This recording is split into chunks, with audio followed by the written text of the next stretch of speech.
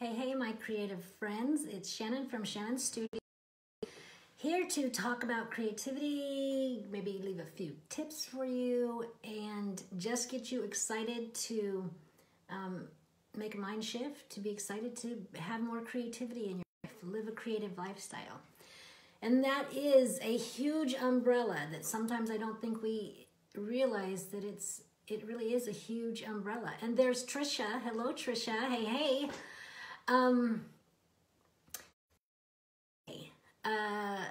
Talk to my daughter. I can't, my days are off when in Sweden and they're in the States. And so it gets off. So sometimes I don't know if I'm talking her morning or her night or, my, hi, Carrie. Hey to you too.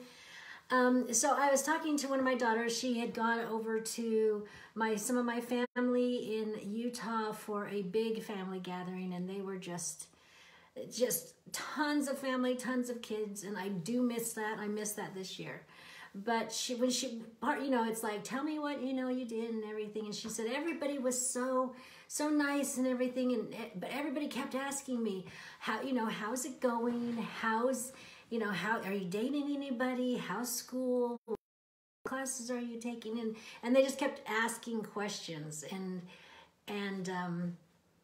she said every time I turn around, everybody's asking. And I said, well, they love you and they're just curious to know what you're up to because they don't see you very often. And so it made me think today I had a really good day. I went to a little, took Joseph to a little breakfast activity for the kids in our church group.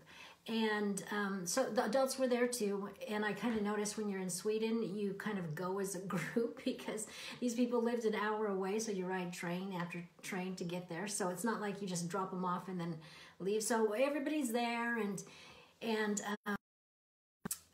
it was fun for Joseph because he got to play with kids, and he just had a great time. But I also had a great time because I got to talk to some people, and it was so good because even after everybody else left, I stayed and was able to talk to some people even more one-on-one, and it was just really good, just really good to find out things. Well, that kind of leads into what I'm going to talk about tonight, which is social curiosity. And I'm going to backtrack a little bit talking about reading a little quote about from Scientific American that says, new experiences can shift our perspective and inspire creative leaps. And then another one same thing from Scott Kaufman, he says, openness to new experiences is the strongest and most consistent personality trait that predicts creative achievement in the arts and the sciences. And so that openness to new experiences, that curiosity goes in hand with that.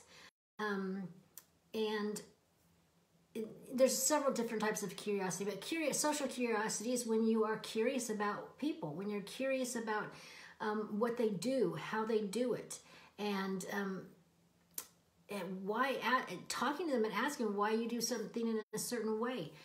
And I'm going to see, Trisha says, growing up in Oregon, church was the only time I saw my church friends. Yes, I mean, and if that's your social circus, and Trisha says, it is a new level of important to be there. Yeah, when that's your soul and that's the only time you can do that, you realize the scarcity of it and that it is important to you. And that's kind of the way I feel it here. When you live in Utah, you're around a lot of people. If you're of my same faith, you're around a lot of people who are the same faith, and so it's not the scarcity thing. And you start to move away, and even in Sweden, it's not that it's like really scarce, but we're really far apart. And as far as if you don't have a car and that sort of thing. But so I got sidetracked. Not that I mind that, Trisha, but I just got sidetracked. So talking to people. So today I was able to talk to some people I haven't ever sat down and talked to, and I was able to ask questions, and there were some things that I didn't know about, and I felt comfortable enough to ask and to find out things, and it was just so my perspective was just opened up, and it feeds you in a different way. It's not like I sat down and made a piece of art today, but it fed me in a different way.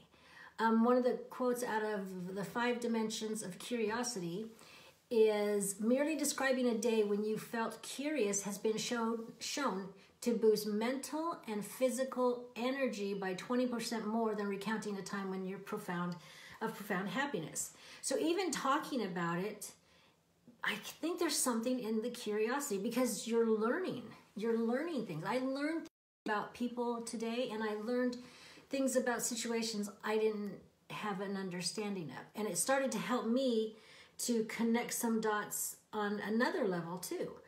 So, oh, and it says on that, continued on that, and curiosity propels us toward deeper engagement.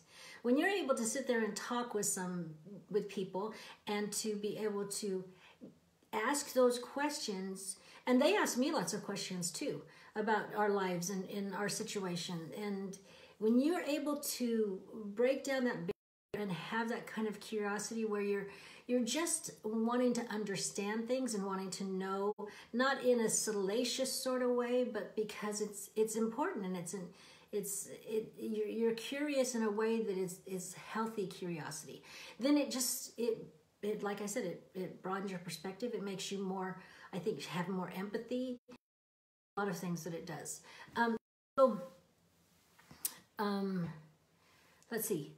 So there was something I wanted to say about the Harvard Business Review. I don't know. So, it says, and this kind of goes to just what I said, people become curious upon realizing that they lack desired knowledge. I realized today, as I was talking to some people, and I realized how open they were and approachable they were, and just nice people. I felt comfortable to ask a question. I don't really try to pry, but I was okay, because I realized I don't know something. I really don't know this area. So I think it's okay to ask. And I felt like it was okay to ask, that they're receptive to that and they would share. And they were, and it was just good. So my tip for tonight is to be socially curious. The reason I say that is because you are coming into the holidays, and you're going to be around a lot of family, and you're going to be around people you maybe don't even know. A lot of times when I was a college student, I went to, people's houses I didn't know. And so take the time to ask people about who they are, what they're like. And they say something, and if they say something and you have a question in your mind and you feel it's appropriate, ask them. Ask them about it. And build your curiosity muscles. Build those, being able to, because it's not, I don't think it's natural. That's what I was going to say. The Harvard Business Review magazine that I have, it had a little quiz about the 5, I think it was 5 different curiosities about the 4 or 5 types of curiosities and which one you were stronger in. And I was, social curiosity for me was kind of middle of the road. So it's kind of like I needed to work on that. I need to, boost that a little bit for myself. And because sometimes, I just do. It's just something I need to work on. And so today was a great day for me to really feel the benefits of it, and to start to strengthen those muscles. And so, talk to people these holidays. Don't sit in the corner and just get on your phone. Put your phone down. Go talk to people. Take a shorter nap. Go talk to people. Just reach out to people, and be there and be engaged. Holidays don't come around very often. And, you can go back to your daily routines. Take the opportunity in the next month and a half to really make connections, to really have those new experiences. It really was a blessing for me today to be able to do that. You will start to find that, you know, being curious about your friends. You don't even have to go to strangers. Just be curious with your friends and them on a like it says, deeper engagement, deeper level. So that is the tip. Be socially curious with people these holidays. And remember, you have a creative heartbeat, so listen for it. And I will be back tomorrow, and we can talk more about creativity. And I will see you. Bye.